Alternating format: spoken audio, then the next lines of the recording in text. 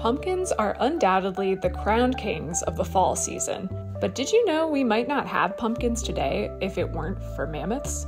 Squash originated in Mexico thousands of years ago, and are thought to be some of the first plant species domesticated by humans. But the ancestors of modern squash were not nearly as sweet and delicious as the pumpkins, butternut squash, and zucchini we grow today. Wild squash had a thick and bitter rind to deter small animals from chewing through it and consuming all of its precious seeds. In fact, it's thought that early humans grew squash specifically to eat its seeds, and not its toxin-filled flesh. But there were two kinds of mammals in North America that were well adapted to eating squash, and those were mammoths and mastodons. Not only were they large enough to easily crack open hard wild squashes, they also lacked bitter taste receptors, which meant they would eat the entire squash, rind, flesh, seeds and all. Mammoths and mastodons thus became key seed dispersers for wild squash, spreading it all across the continent. Paleontologists have even found squash seeds in preserved mastodon poop. When mammoths and mastodons went extinct, the wild squash also took a hit. Thankfully, humans selected for more vigorous and better tasting varieties, leading to the pumpkins and other squashes we know today.